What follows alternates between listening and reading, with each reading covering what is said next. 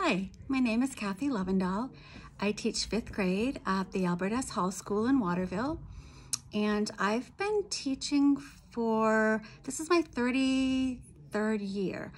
I taught for 27 years in Waterville with a brief stint in North Carolina teaching middle school for 6 years. I taught 6th, 7th, and 8th grade there and loved it, and then found my way back to Waterville, so I'm happy to be back. My favorite teacher in school was Mr. Ramsey in my 7th grade year. He is the only teacher that I ever remember in my earlier years who noticed me, and he noticed something about me and made me believe in myself. He told me I was a writer, and he made me feel like I was a writer, and he made me feel like I belonged in his classroom and that my words mattered.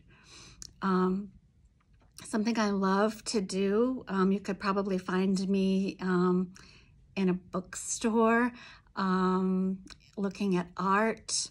You could find me at Martin's looking for a great deal, or antique stores looking for some rare treasure. I love art, music, and books, and I'm passionate about social justice and civil rights.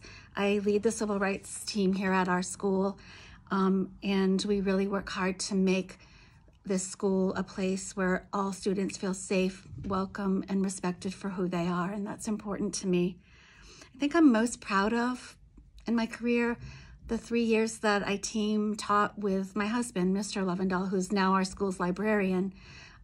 It was the year that we adopted our daughter Olivia, and neither one of us wanted to go back to work full time, so we came up with a plan of team teaching, and we both shared a position in a 5th grade classroom for 3 years, and one of us was always home with our daughter, and those were special days to me and special times for the students who shared in our lives at that time. So thanks for listening.